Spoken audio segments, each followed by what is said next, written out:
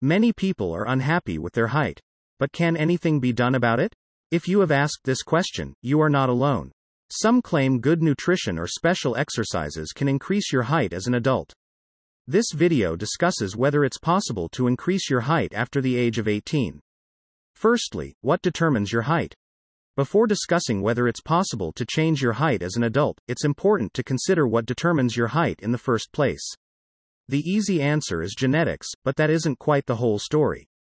Studying twins is one way scientists determine the extent to which genetics affect body height. In general, height in twins is highly correlated. This means that if one twin is tall, the other is likely to be tall as well. Based on studies in twins, it's estimated that 60 to 80% of the difference in height between people is due to genetics. The other 20 to 40% is due to environmental factors like nutrition.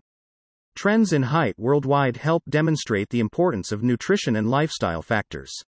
One enormous study including 18.6 million people reported changes in height over the last century.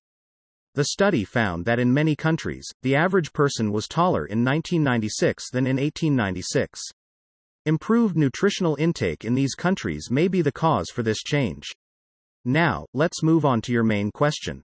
Does height increase after age 18? The graph below shows the rate of growth from birth to age 20. As you can see, the growth lines fall to zero between ages 18 and 20.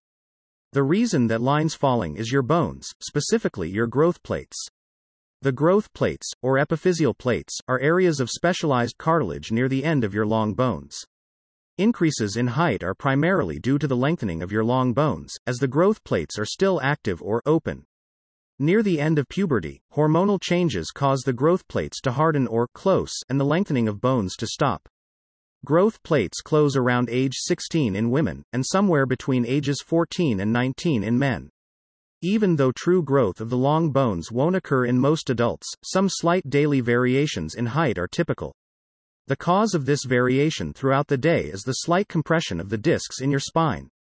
Daily activities impact the cartilage and fluid in your spine, and cause slight reductions in height as the day progresses. This loss of height during the day may be up to about half an inch. Some research has indicated that the height of the discs in your spine may continue to increase through young adulthood, but the impact on overall height is minimal. So, even with a healthy diet, most people's height won't increase after age 18 to 20. Well, can't exercises or stretching techniques in YouTube videos make me taller? No, they can't. Even if many people claim that activities like hanging, climbing, using an inversion table and swimming can increase your height, exercises or stretching techniques can't make you taller. It is true that your height varies slightly throughout the day due to the compression and decompression of the cartilage discs in your spine. And yes, by decompressing your discs, some of these activities could temporarily increase your height to a very small extent. But, this isn't a real change in height, and it's going to be quickly reversed. Thank you for watching.